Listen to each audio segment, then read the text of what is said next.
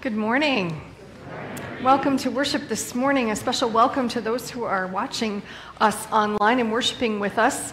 If you have any joys or concerns, please put them in the comments and we will add them to our prayers today. For all the rest of you here in the sanctuary, there are friendship pads, or I think that's what they're called. They're pads of paper with places to put your name in the center aisle. So if you would please sign those and pass them down, it's how we know who was here today. Our first song this morning is 3152. It is a new song. Now my book is gone. I must have walked out with it. Oh.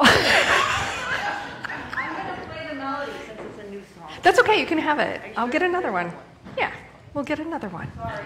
That's okay. Let's stand and sing this morning. The song name is Welcome.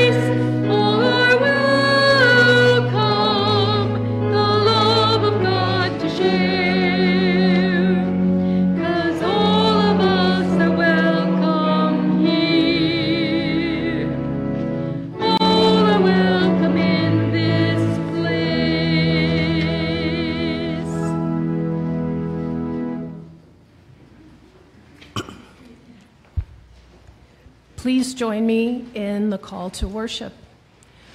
We are people of God, created to love. We will love the Lord our God with heart, soul, mind, and strength. We are people of God, determined to love. We will love our neighbors and treat them as we would be treated. We love neither from a sense of obligation nor to gain popularity of favor. We choose to love both the lovely and the unlovable, because love imitates God's nature. For the whole law is summed up in a single commandment: you shall love your neighbor as yourself. And please join me in the opening prayer. Here in this place, there are no foreigners, for all are welcome in God's house. Here in this worship, there is only acceptance, for love is the language of faith. Here in our lives, there are no divisions, for God dwells in each of us. Come, let us worship in unity and love.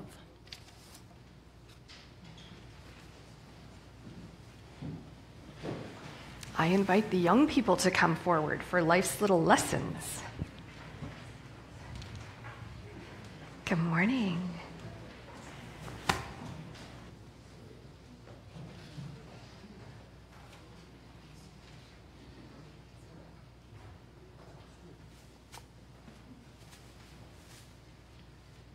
Hi, everyone.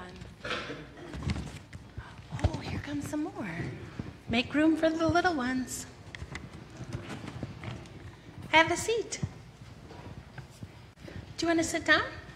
Yeah? Okay, come sit right here. Hi, Brooks. There. Perfect. All right. Oh, hi, Amelia. I'm Emily. Does anybody know what this is? Library card. That's right. It's a library card. It's my most used card in my wallet. So it's a membership card to the Jack Russell Public Library. If you don't already have one, you should definitely get one because you can use it all the time. One of the great things about it is that it's available to everyone. It doesn't matter if you're young or old. It doesn't matter if you're a boy or a girl. It doesn't matter if your skin is red, brown, yellow, black, or white. It doesn't matter where you were born or who your parents were. Everyone is welcome at the library. Another great thing about the library is that once you become a member, you're entitled to all the benefits and services that the library provides. You can check out books and videos, and sometimes you can get music CDs. It's very exciting. You can video games. Ooh, I never thought of that. Do they have that there? Oh, wow. Wow. You can even use the computer there. It's so cool. Yeah. Oh, by the way, did you know that it costs nothing to join the library? You don't have to give them any money. It's totally free. Isn't that amazing? Card? Yeah. It's free to get a card. So you can We want a mini up on the rainbow. What about the rainbow? We must have colors. You have colors in the rainbow? Yes. You're right. Uh-huh. So it's a pretty good picture of what it's like to be a member of the family of God, comparing it to the library. Because the Bible tells us that when we trust in Jesus and we're united with him in baptism, we're all children of God. It doesn't matter if you're a boy or a girl, what color your skin is, who your mom or dad are. We're all a part of the family of God. We're all brothers and sisters. Yeah. The Bible also tells us that when you belong to the family through Jesus, you're entitled to all the benefits of being a child of God. All the promises that God has made in this world belong to you. And wait a minute, I have one more question. Do you know how much it costs to become a part of the family of God? free. Free, right, Brooks? You're right. It costs nothing. Zip, zero, nada, nothing. Penguin is a part of house. Yes, you're right. Could we all pray together? Okay, you want to fold your hands like this? Yeah, thank you, Amelia. Dear Father, We are thankful that we can become your children through faith in Jesus Christ. We are thankful that it doesn't matter whether we are girls or boys, black or white. We're thankful that in Christ we all become one. In Jesus' name we pray. Amen. Don't go anywhere. Guess what day it is? Get your change out. It's Noisy Coin Collection. So who didn't get to do it last time? Anybody who didn't? Okay, we'll give you one. And then when you've collected some, you can go with someone.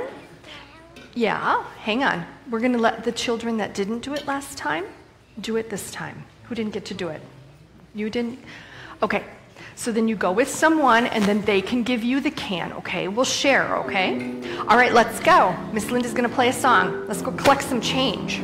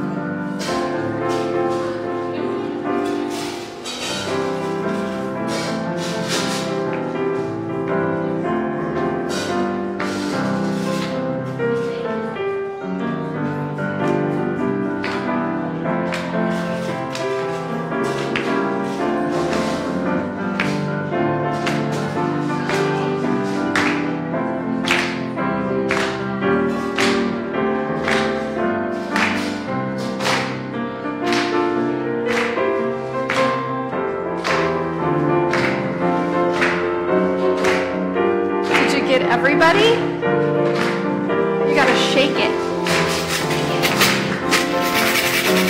Thank you. We need one of the big ones. Okay. All right. Oh my goodness. You can dump it in.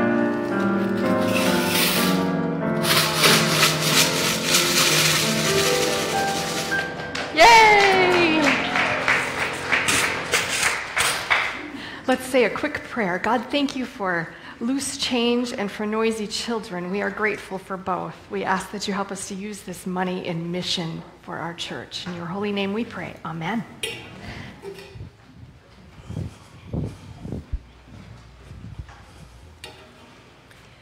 The first scripture reading today is from the book of Psalms, Psalm 25, verses 1 through 7. I offer my life to you, Lord. My God, I trust you. Please don't let me be put to shame. Don't let my enemies rejoice over me. For that matter, don't let anyone who hopes in you be put to shame. Instead, let those who are treacherous without excuse be put to shame. Make your ways known to me, Lord. Teach me your paths. Lead me in your truth. Teach it to me, because you are the God who saves me. I put my hope in you all day long. Lord, remember your compassion and faithful love. They are forever. But don't remember the sins of my youth or my wrongdoing. Remember me only according to your faithful love, for the sake of your goodness, Lord.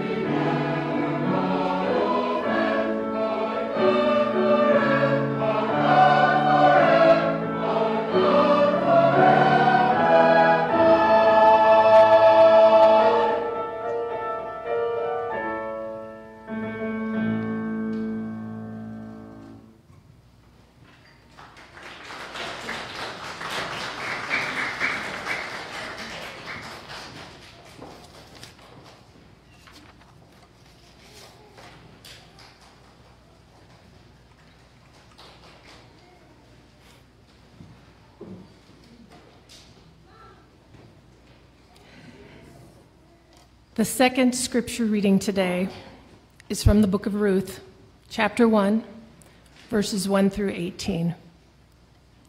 During the days when the judges ruled, there was a famine in the land. A man with his wife and 2 sons went from Bethlehem of Judah to dwell in the territory of Moab. The name of that man was Elimelech. The name of his wife was Naomi. They had 2 sons. They were from Bethlehem in Judah. They entered the territory of Moab and settled there. But Elimelech, Naomi's husband, died. Then only she was left, along with her 2 sons. They took wives for themselves, Moabite women. The name of the first was Orpah, and the name of the second was Ruth. And they lived there for about 10 years. But both of the sons, Mahlon and Chilion, also died. Only the woman was left, without her 2 children and without her husband.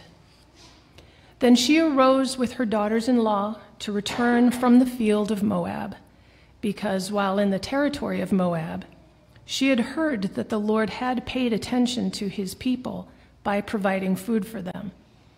She left the place where she had been, and her 2 daughters-in-law went with her They went along the road to return to the land of Judah.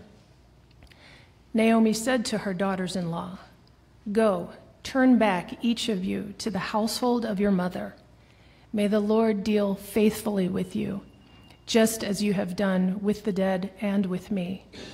May the Lord provide for you so that you may find security, each woman in the household of her husband." Then she kissed them, and they lifted up their voices and wept. But they replied to her, "No, instead we will return with you to your people." Naomi replied, "Turn back, my daughters. Why would you go with me?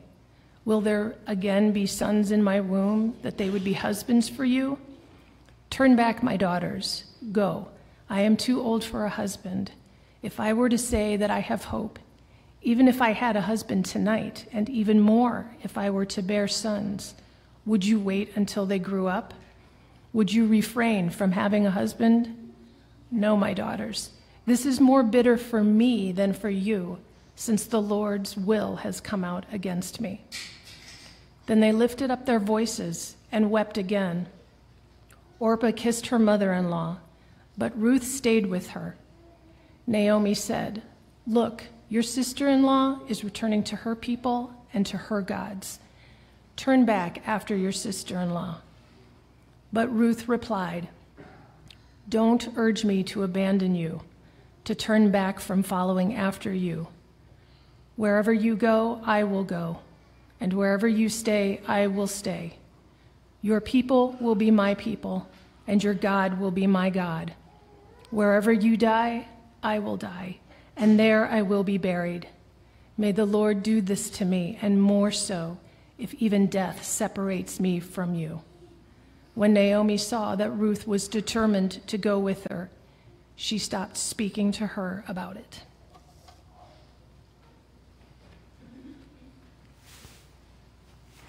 Thank you. Welcome to week 3 of our Wholehearted Living series.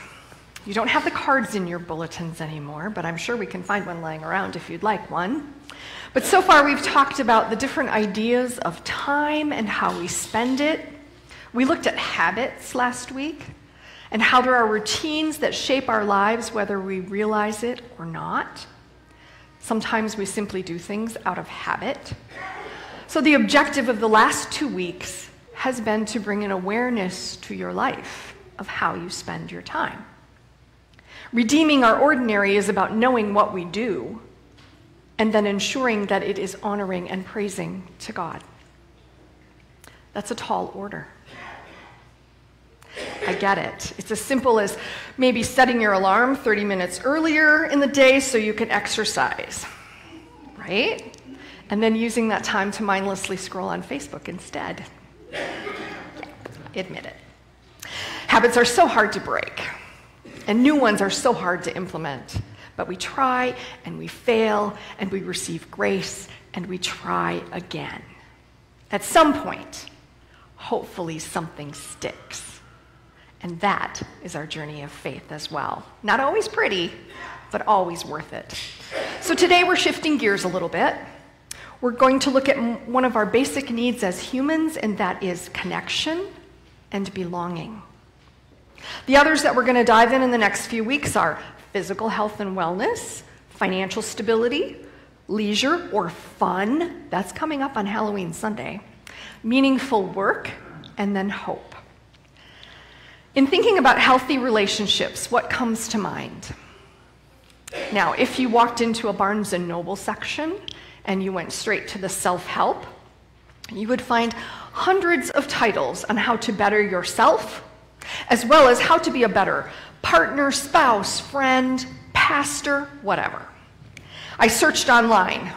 I Googled books on healthy relationships, and I got 1.6 million results. Now, I like to read, but that was even a little overwhelming to me. I did bring the books that I used in this sermon today, too, they're both by Brené Brown. Braving the Wilderness and The Gifts of Imperfection. We'll talk more about those. But everyone has a need to belong. Human relationships are complex and messy, and they take courage. And this morning we're going to take a look at what it means to be an outsider through the eyes of Ruth and how God can redeem even that.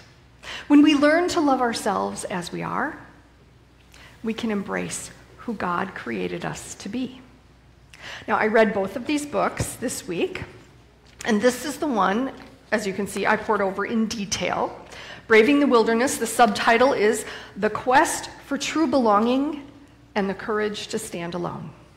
Now, for a bit of background, Brené Brown is a cultural star of self-help. She probably has several shelves of titles in Barnes & Noble. Her books are everywhere.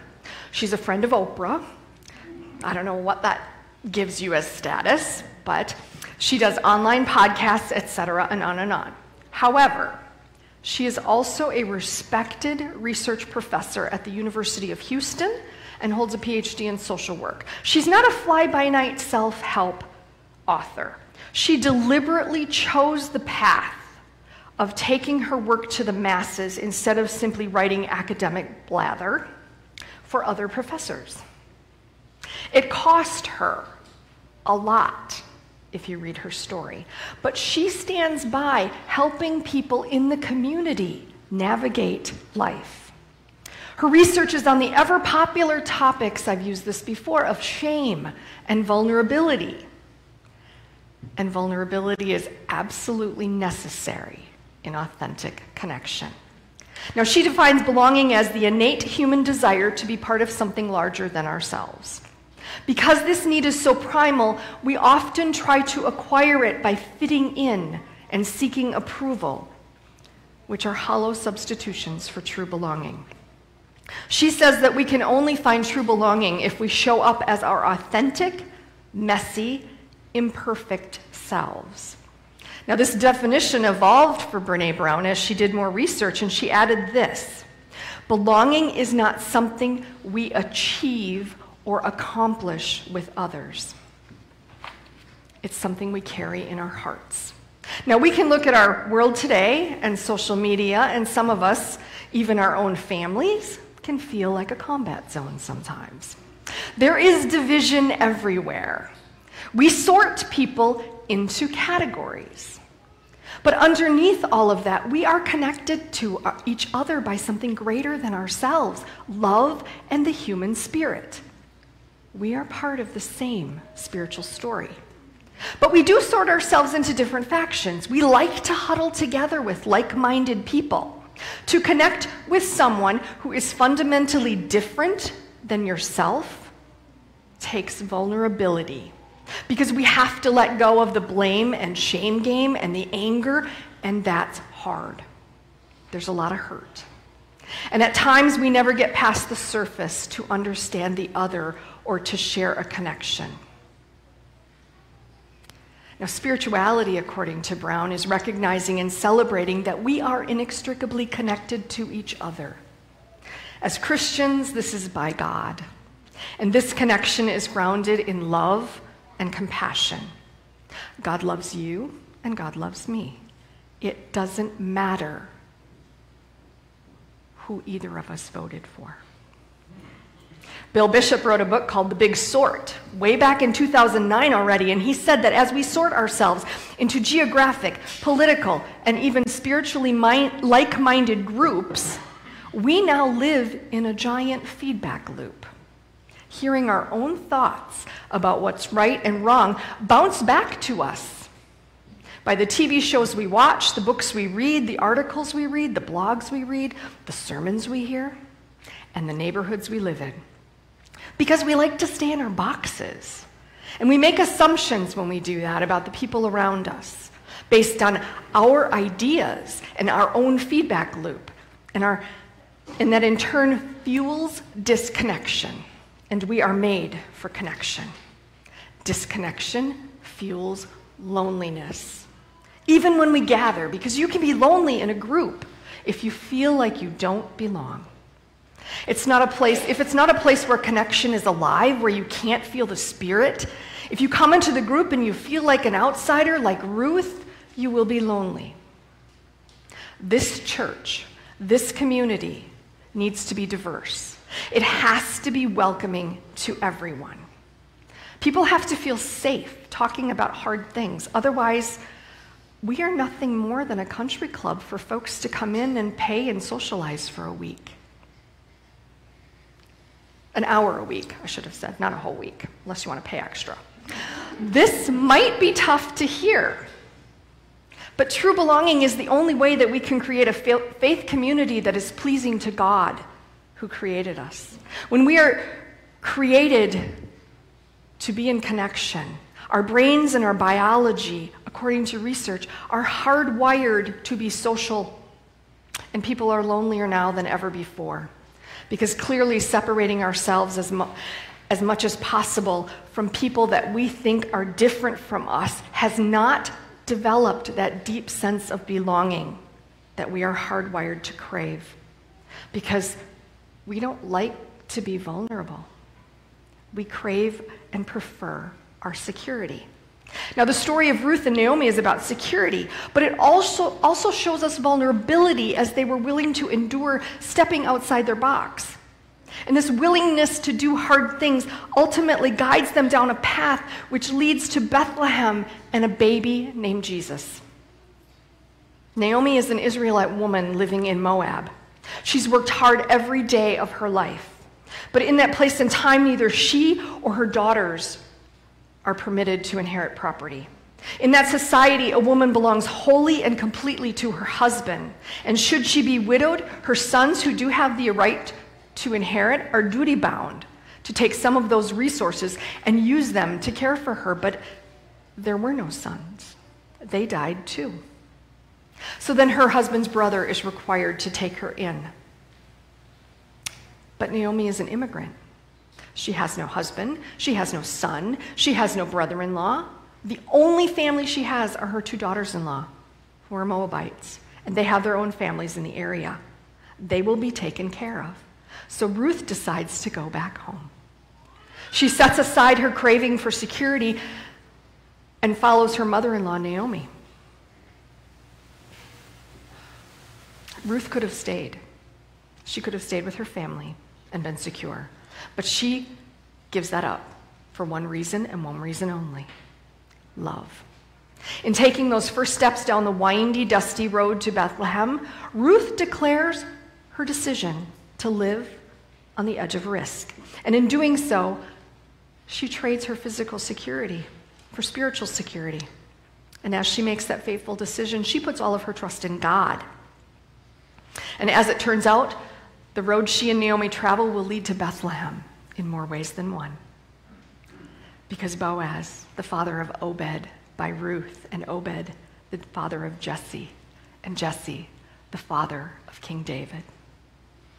This very same Ruth becomes, by the sheer grace of God, ancestor not only to King David, but also to Jesus himself. Ruth's personal journey leads her to Bethlehem, but in a spiritual journey, a spiritual sense, her journey also leads to a certain Bethlehem night, centuries in the future. A certain descendant of Ruth named Joseph smiles at his wife Mary, who's holding a newborn baby in her arms. In this story, the key is a willingness to be vulnerable in order to belong, to take a risk, to look outside an established, sordid box, to risk security for love. So how willing are we to let go of what the culture holds so dear? Sorting people into categories.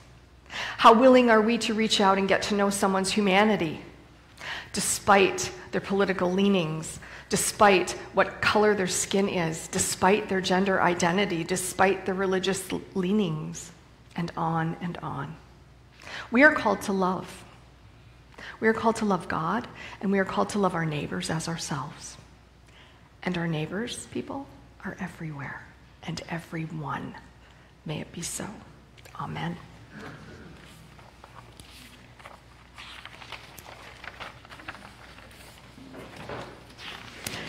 This week, you have your Take Home, Take Heart page, just like every week.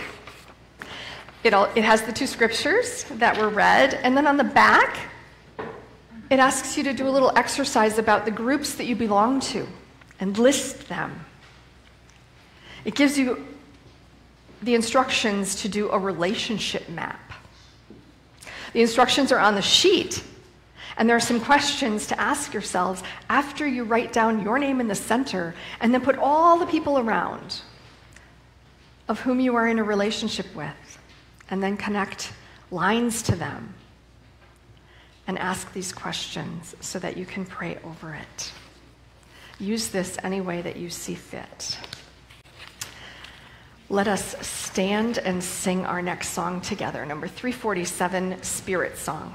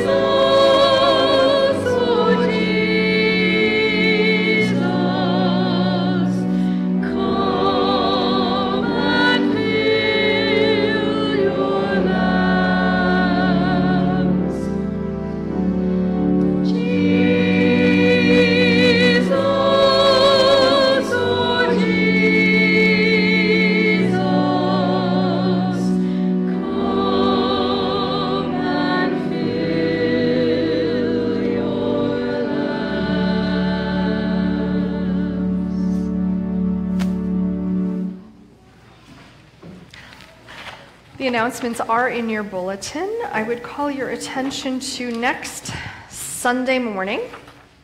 If any of you are interested in learning more about the church and or joining, grab a cup of coffee and a snack and meet me in the chapel at 9:45. We will have coffee and talk. And also, coffee hosts are needed. I know that we didn't have anyone signed up for today, so the hospitality team generously did it, right? Yeah. But we do need hosts if we want to keep it going. I know we all enjoy the 9:30 service, so let's find some people to help us to build connection and stay in relationship with one another. The rest of the announcements you can read. If you have anyone who is a post-high school graduate, please get us their name and their address to the office or to Amy Sutheimer so that we can send them care packages occasionally. Anything else? Victoria. We could still use a few more people for the parade, for walking. Oh, walking in the parade at 3 o'clock on Saturday, November 13th in the Hartford Christmas Parade. It's the 13th. I think so. Yes, November 13th. Because the 14th is a Sunday. And see Karen Bidwell or Victoria. And if anyone's interested doing a table for the Advent luncheon, I'll be doing coffee hour day. Okay, the Advent luncheon is on Saturday, December 11th. And if you're interested in hosting a table for that, Victoria will be in coffee hour. Any joys that you would like to share today? Yes, Michelle. I have my grandson Grayson and my granddaughter Amelia, who Grayson was the one that everybody was helping pray for, so I wanted to know. Grayson is here with us today, and his sister Amelia. Yes! Awesome. What a joy. Any other joys? Aiden. Christian said his first word 2 days ago. All right. Well, that is a miracle. Yay. Good for a Christian. He's growing up fast. As we look to praying for people, we did have Norm Aiken's funeral here on Wednesday, and our sympathy goes out to the family. Also, we are continuing to pray for Scott Robbie, Danny Dahl, Mark Martin, who is home. He was in the hospital last weekend. Megan Schatz, Marianne Heck, Jessica Murphy, Corinne, and Annette, Angelo's mom and aunt, Doris Lapine, and Kay Nedra's mom, and Harry Dietz. Also, we want to share the joy of Ben Perman and Lee, who got married in Colorado yesterday. So we share the joy with the family and friends that are celebrating that. Yes. Yesterday, our next door neighbors, a young family with 4 children, had a water main break in the ceiling above their kitchens, and they were on for a couple hours, and when they came home, the whole downstairs and basement was flooded. Prayers for their family in dealing with this crisis. Place is someplace to live, some way to get through all the craziness, the insurance and everything else. Kathy Hack shares that a neighbor with 4 children had a water main break in the ceiling above their kitchen yesterday, and while they were gone, it flooded the whole first floor and basement. So prayers for them as they deal with this. Stephanie. I have 2. Last night, the ambulance and a police car came to our neighbor's house, the Murphys. I've asked for prayers for Gail and her husband, Pat. It was after midnight, and it didn't look good from the kitchen window. And then my colleague, Becky Demery, just got a cancer diagnosis and will be having surgery on Wednesday. So I would ask for prayers for Becky and Gail. Prayers for Stephanie Klocko's neighbor, Gail, for a health scare or emergency, and also prayers for Becky, who received a cancer diagnosis and will be having surgery. Any others? That's okay, go ahead. She's got one. Praying for my husband's grandpa, Don Lichtensteiger. He's been battling with some illnesses, and they're actually moving him into assisted living this morning. That's why I'm not here. So prayers for Drew Lichtensteiger's grandpa, Don, as he deals with some health issues and his moving into assisted living. Heidi. Another week, another set of bad news. I have a dear friend who is a very young widow, and yesterday was the 2nd anniversary of her young husband's passing. So she's on my mind, and just for anybody who's dealing with grief and that cycle that comes back year after year, kind of doesn't let you forget. And, Yes. time is supposed to be healing, and I think it will be for her in time, but it's still very new. So she's really struggling with it. Her name is Anne. Prayers for Anne, who's dealing with the 2nd anniversary of her young husband's death. So we pray for her. Angelo. Yes. So the cancer leukemia has spread a bit. It hasn't changed really anything with the treatment, but moving on to something new now, so they're going to be doing new therapy treatment. And so she starts on Wednesday, and this is kind of like the last shot to see if we can take care of it. So prayers on that end. Angelo's mom is moving on to a new treatment beginning Wednesday, and so we continue to pray for her. Anything else? Let's pray. God, you are a God of hospitality. There is none like you that invites everyone to come to you. You invite all to your home, to your table, and into your arms. Lord, that all would hear and receive this good news, and help us to remember that no one is better than anyone else in your kingdom, and help us to treat each other the way that you treat people. And because you treat us with your tender love, we take the time now to pray for our friends and our family members and others who need you now more than ever. Pour out your healing on all who need it. Be generous with your transforming love. Send strength and comfort to those who are grieving. Be with those who are dealing with illness. Be with those who have lost a loved one. Those who are dealing with the ramifications of so much gun violence in our area. We ask that you be with all of us as we continue to walk this journey of faith, to pray for one another, and to learn how to love and listen better.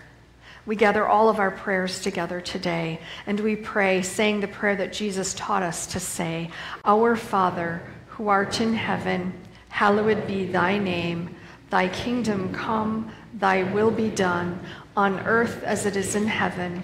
Give us this day our daily bread, and forgive us our trespasses, as we forgive those who trespass against us. And lead us not into temptation, but deliver us from evil. For thine is the kingdom, and the power, and the glory forever. Amen. And now I would ask our ushers to come forward to take our morning offering.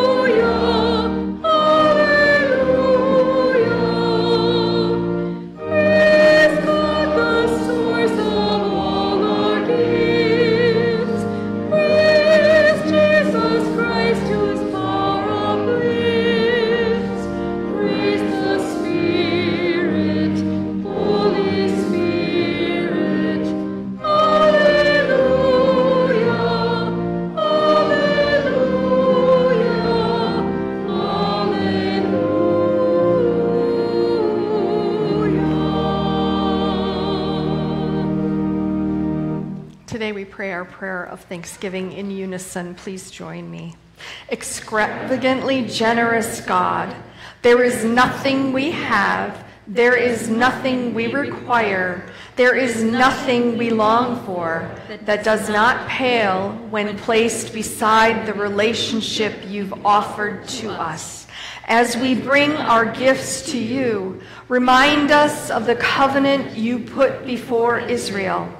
If they will be my people, I will be their God. Receive what we give in gratitude for your invitation, and help us to be your people, reflected in our love for you and for all your children. We pray this in the name of Jesus the Christ, who gave all there was to give to us. Amen. Our closing song today is number 2150 in the Faith We Sing, Lord Be Glorified.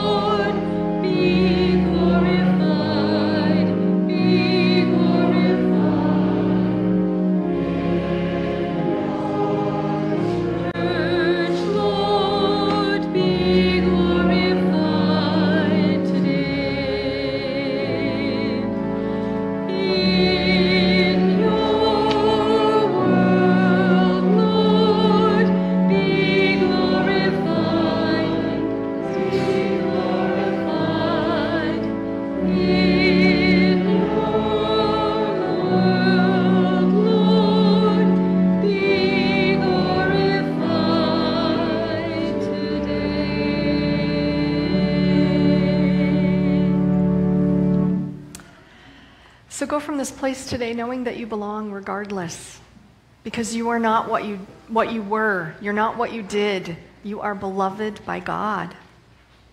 And let us go from this place learning to love better and to connect better, and go with the grace of our Lord Jesus Christ, the love of God, and the fellowship of the Holy Spirit, and all God's people said, Amen.